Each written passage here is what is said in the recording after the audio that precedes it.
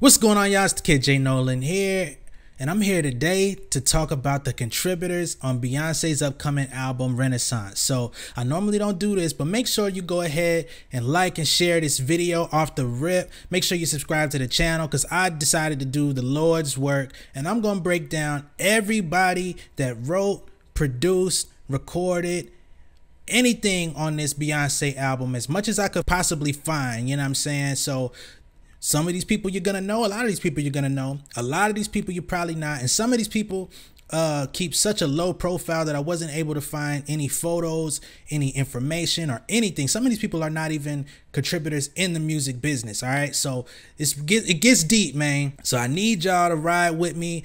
I went ahead and did this. There's no help. I didn't get no journalistic assistance. This is all on me, man. So go ahead and make sure you subscribe to the channel. And if you want to give me a tip for doing this work, you can cash at me at realjnolan. I got it in the corner.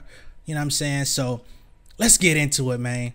So as y'all know, Beyonce went ahead and released the track list and the credits for the upcoming album, but there's so many names. How do you even sift through all of them and know who any of these people are? And being that I'm such a huge advocate of the music business, I want to make sure that everybody gets their names, their faces, and their work properly credited and seen. So by the time you play the album next week, you already kind of familiar with these people and you have an emotional connection to everybody on the project. And then you could go investigate and find out more from what they do. So on track number 1, I'm That Girl, we have Beyonce, of course. We have Terrius Justil Diamant, who is The Dream. And of course, you know, he's written numerous songs for Beyonce, from Single Ladies to Love on Top to Partition and he's written for so many other people in the industry, right? We already know who The Dream is. We've got Kelman Duran, who's a reggaeton dance music producer and DJ. We've got Mike Dean, who's the primary engineer and producer for Kanye West and the entire Good Music camp. Tommy Wright III, he's an obscure 90s rap artist from Memphis, Tennessee. When I looked this guy up, I was like, who the heck is this? You know what I mean? But apparently he's a Memphis rap icon out there who pretty much set the tone for those that came after him. And he kind of looked like Easy a little bit, you know what I'm saying? So when I seen Wright, I immediately thought, okay, is he from Easy family? But I digress.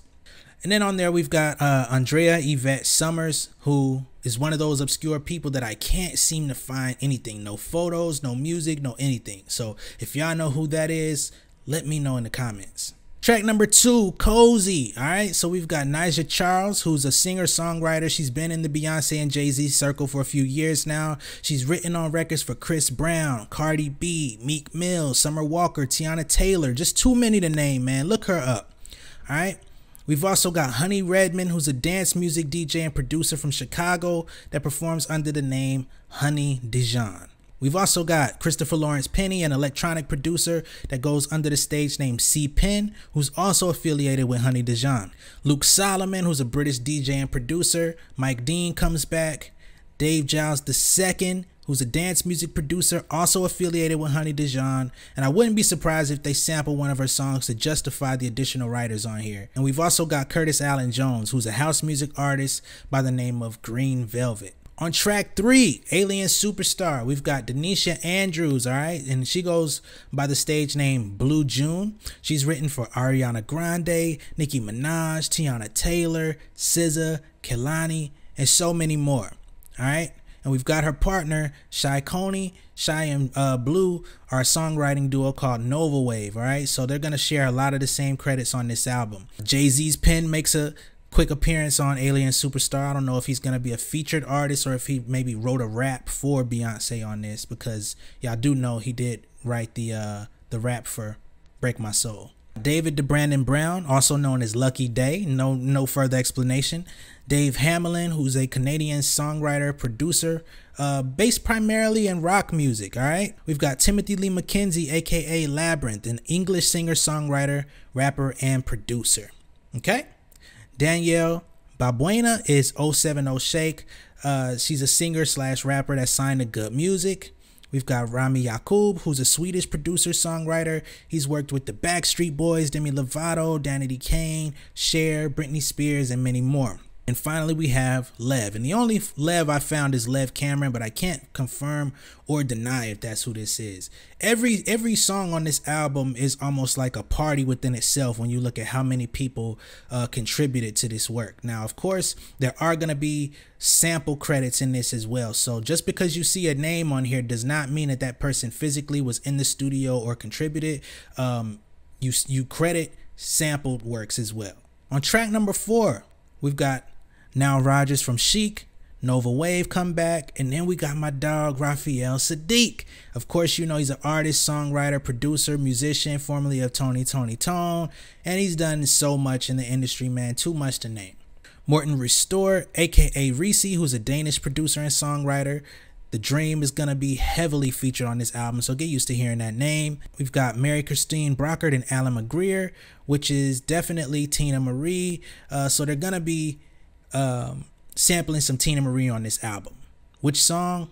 Yet to be seen. Track 5, Energy. Of course, we've got Beyonce. Skrillex is on there. Tashawn Thompson is a Jamaican-American rapper, singer, producer, and songwriter under the stage name Beam. Armando Creso is a composer. Favori, Major Lazer, Skip Marley, and others. Jordan Douglas, who produces for artists such as Social Club Misfits, Don Toliver, Justin Bieber, Tizita Mercuria, who's also an A&R at Atlantic Records and a publishing house called APG. And we've got Blue June and Shy Coney. Of course, that's Nova Wave, The Dream, Tina Marie comes back. And we've got Pharrell and Chad. The Neptunes are on this one. So very star-studded event here. Track number 6 is Break My Soul, the single that we've been listening to for the last few weeks. Of course, that's Beyonce, The Dream, Tricky Stewart, who's also a producer and songwriter. He produced and wrote Single Ladies with The Dream. Also worked with Mariah Carey, Justin Bieber, and many more. Alan George and Fred McFarlane, they're the writers of Show Me Love by Robin S. Okay, so for those of y'all that felt some type of way about the Show Me Love sample, you know what I mean, because of course Robin S didn't really know that this had gone through. The reason why she didn't know is because she did not write that song and she does not own that song. Okay, so she may get paid for performances of that record, but when it comes to publishing and master ownership, it's in somebody else's name, because she was essentially just a vocalist in the studio and the lead artist in the video. And the final 2 contributors on this record are Adam Piggott and Freddie Ross. All right, so Adam Piggott is the producer Black and Mild, and Freddie Ross is Big Freedia. And Black and Mild, of course, produces for Big Freedia. Number 7, Church Girl. Okay, this is a huge list of people, so just bear with me. So on Church Girl, we have Beyonce, we've got The Dream, we've got No ID, who's a producer for Common, Jay-Z, Kanye, so many others, all right? We've got Elbernita Clark from the Clark Sisters, so clearly the Clark Sisters are being sampled on this record. We've got Jimmy Payton, aka DJ Jimmy. He produced bass music in the 90s and early 2000s. We've got Dion Norman, aka Devious D, a rapper that used to work with DJ Jimmy. In addition, we've got Derek Ordone. Looking him up, I found an early 90s rapper who looks like he's been sampled quite a bit, who's also affiliated with Devious D. And I also found a young producer publicly known as Derek Milano that's also been writing with Juicy J, Lakia, Flo Milli, Moneybagg Yo, Nicki Minaj, and more. It looks like Derek Milano might be Derek Ordone's son, but I cannot confirm or deny that to be true. But both of them came up and both of them look very closely affiliated with Juicy J. So I think that the original Derek Ordone is going to be sampled on this album. And I think that Derek Milano may have also produced something in here. But, you know, we'll see how true this is. This is all speculation. James Brown is credited on here, so there's going to be a James Brown sample. Orville Irwin Hall is credited on here. Orville co-wrote a song called Drag Rap in the 80s, definitely going to be sampled on this song. Philip Glenn Price is a bounce artist who's been heavily sampled. You might recall on Nice for What and In My Feelings, and pretty much a lot of the modern beats that have that bounce flavor to it is being sampled. We've got Ralph McDonald, who's a percussionist and drummer, songwriter from the 70s. And we've got William Salter, who's a 70s soul singer that also wrote for Roberta Flack, Grover Washington, and a host of others. So it's going to be a lot of samples on this Church Girl song. Track number 8, Plastic Off the Sofa. We've got Sabrina Claudio credited on here. We've got Sydney Bennett, aka Sid from the Internet, Odd Future. And we've got Nick Green. I couldn't find much on this guy, man. The only Nick Green that I was able to find is an executive that works for Next Play Music Group, and they represent some music by the Migos and a bunch of other artists. So I can't say for sure that this is the same person, but it does look like there is a Nick Green that's heavily involved with the music industry that could have been in the studio, maybe represent somebody that did something on this record, or you just never know, man. Now on track number 9, Virgo's Groove, we've got Beyonce, of course, Levin Cali. For those of y'all that may not know who that is, he's a singer-songwriter who's also worked with Sid in the past. He's also worked with Playboy Cardi, Snow Allegra, and more. We've also got Solomon Faffinson Cole. No results came up on who this person is. We've got Daniel Memmi, who's a producer and songwriter for Levin Cali, Mahalia, and many others. Dustin Bowie, he's actually a songwriter by the name of Dab, okay? He's contributed to songs by Queen Naija, Lucky Day, Lecrae, Kiana Lede, and many more. We've also got Darius Dixon, who's a Rock Nation artist and writer. His stage name is Dixon. He's also worked with Beyonce, Pharrell, Chance the Rapper, Vic Mensa, and more. Also got Jocelyn Donald, okay, aka Jazzy, who's a songwriter. Jazzy actually wrote Old Town Road for Lil Nas X. Jocelyn's also written for Summer Walker, Tinashe, Monica, Coldplay, and many more. Jesse Wilson is on here, an artist and songwriter who's worked with Usher, Kanye, Faith Hill, Macy Gray, and a former member of the rock duo Muddy Magnolias. And of course, Nova Wave returns on this record as well. Nova Wave will also be all throughout this album, okay? Track number 10, Move. That's Beyonce. We've got Richard Aisong, aka P2J. He's a Nigerian producer that's worked with Tems, Stormzy, Wizkid, Doja Cat, and so many more. All right. We've got Ariola Irasaki, who's a writer for Chris Brown, Mario, Beyonce, in the past on the Lion King soundtrack, Tiwa Savage, Ella Mai, Snow Allegra, so many more. I couldn't find any photos though. Nova Wave is on here as well. We've got an appearance from Tems, okay? We've got Ronald Banfield, aka Guilty Beats, who also produced on the Lion King soundtrack for Beyonce. Track number 11, Heated, okay? So we've got Drake, and apparently a leaked version of this song of Drake came out about a year or so ago. We've got Matthew Samuels, aka Boy Wonder. If you don't know who Boy Wonder is, just look at Drake's catalog, all right? That's all I'm gonna say. Now, he's produced for a whole host of others as well. We've got Jahan Sweet, who's a frequent co-producer with Boy Wonder, you know what I'm saying? So some of their work coincides with Jack Harlow, Kendrick Lamar, Giveon, Drake, many more. Rupert Thomas Jr., also known as Seven Thomas. He's a producer, writer from Canada, written for Drake, Rihanna, Travis Scott, Nicki Minaj, Giveon, and many more. Sean Seaton, who's a Canadian producer, writer, signed to OVO. So he's written for Drake, Party Next Door, and many others as well. Nova Wave was good. Then we've got Ricky Lawson, who's a legendary drummer and composer, has worked with Stevie Wonder, Michael Jackson, Whitney Houston, and so many more. So most likely one of his drum breaks is being sampled on this record because Ricky Lawson is actually no longer here with us. Rest in peace.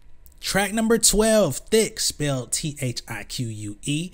All right, now I'm pretty sure Thick is gonna be a bop. All right, so we've got Beyonce, of course. The Dream contributed. We've got Chauncey Hollis Jr., aka Hit Boy, so you know it's about to be banging. We got Atia Boggs, aka Ink, who's a songwriter for Leon Bridges, Tamar Braxton, Chris Brown, 070 Shake, and more. Julian Mason, aka the producer Lil Ju, made the beat. And Lil Ju has been producing for Megan Thee Stallion for many years, all right? So he's the man behind Big Ol' Freak, Captain Hook, and Body. So you already know with Hit Boy and Lil Ju in the studio, this thing finna bang. Jabbar Stevens, who's one of the primary producers for Kelly 47. Again, this is about to be a bop. If you listen to Kelly 47, you know how turned up her stuff be. No photos of this guy, though. Also credited is Shadrika Nichols, all right? Not much to be found of Miss Shay, all right? But I did find a cannabis lifestyle and media company under her name called Hood Flowers, all right? They also have a YouTube channel, so you can look that up and see what they're into. It's very possible that this is the same person, but it could also be someone else. I don't know, but I know for a fact that name pulled up this YouTube channel for Hood Flowers. Track 13, All Up in Your Mind, all right? Jabbar Stevens makes his return. Mike Dean comes back. Shadrika comes back. And then we've got Michael Tucker, also known as Blood Pop, who's a writer and producer for artists such as Lady Gaga, Britney Spears, Justin Bieber, Madonna, John Legend, the list goes on, right? Then we've got Alexander Guy Cook, also known as A.G. Cook, who's a British producer, singer, and songwriter. Jamel Aosi and Larry Griffin Jr., they're a production duo called S1AO, all right? So, of course, Jamel Aosi is Aosi, and Larry Griffin Jr. also goes by the name Symbolic One, who's a producer for Kanye, Eminem, Royce 5'9", Drake, Madonna, and everyone else you could think of. And as a duo, they've gotten a lot of Grammy nominations, and I think they probably won some as well. Track number 14, America Has a Problem. This sounds like this is going to be the political record on the album, all right? And this record has contributions from The Dream Again, Mike Dean, Jay-Z comes back to get some more, Andrell D. Rogers, aka Kilo Ali. For those of y'all that don't know, I'm sure a lot of y'all don't, Kilo Ali is a legendary Atlanta rapper from the bass era, all right? And he had regional hits like I'm Gonna Show You, I'm Gonna Show You, You Basta, You Basta. You know what I mean? Some of y'all don't lost your mind. That's another one. Some of y'all don't lost your mind. Then we got another one, Baby, Baby, oh, work it on me. If you don't know none of these songs, man, come down to Atlanta. You know what I'm saying? I'll play them for you. You feel me? But regional hits, you know what I'm saying? Bass music. So you already know this one finna be kind of turned up too in a different type of way. All right. In addition to Kilo, we've got Tino Santron McIntosh, aka Santron Music.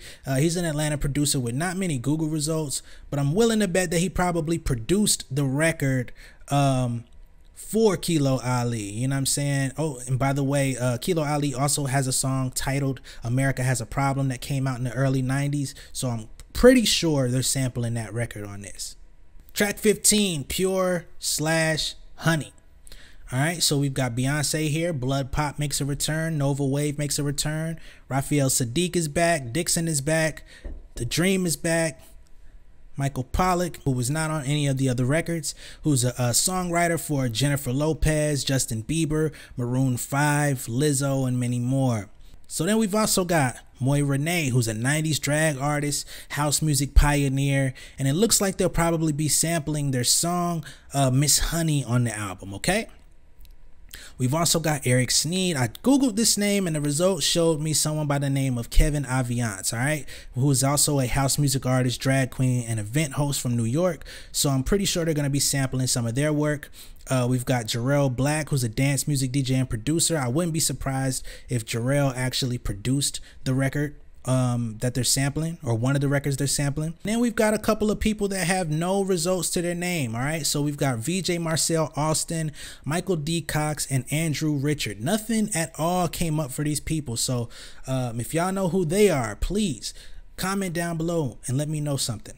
And now we're at the final song on the album, man. Summer Renaissance. We've got Beyonce on there. Levin Callie's back. Nova Wave is back. Mike Dean, The Dream, Atia Boggs. And then we've got LeVar Coppin. The only trace of this person was a very old article stating that he was once a part of Terror Squad Entertainment. Of course, that's the label owned and created by Fat Joe, who's now tight with Jay-Z, as y'all know.